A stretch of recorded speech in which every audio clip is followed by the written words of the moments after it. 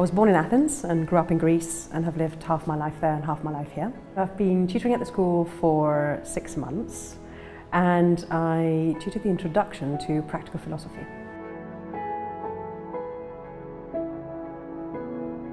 I became a tutor because I wanted to support a more diverse representation and show how practical philosophy is available for everyone. If we were born and died, we have the opportunity to live every single point between those two stages fully conscious. I'd like to quote Tutor, the American writer and philosopher, who said, "I don't want to live what is not life," and I fully agree. We start by questioning what would a wise person do, and then we build on week with different concepts around philosophy, but also tools and issues that are quite core in general philosophical circles, and end up in session 10 actually questioning what's truth.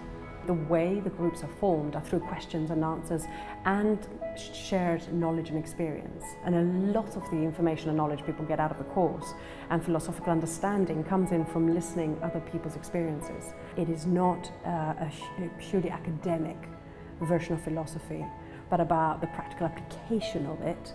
It's extremely applicable to their own lives. I apply philosophy in my everyday life in many different facets, but it could be from waking up in the morning and just before I even get out of bed, just lie still and just be for just one moment. Swimming and being in the water and being present in every single swimming stroke I take. So it applies itself on every single aspect that we consciously remember. My favourite thing about tutoring, it's in the first session when there's been enough time for people to ask questions, for some concepts of philosophy to be shared, and you slowly see this relaxation in people's eyes, the shoulders come down, and the relief setting in that people realise they're not crazy.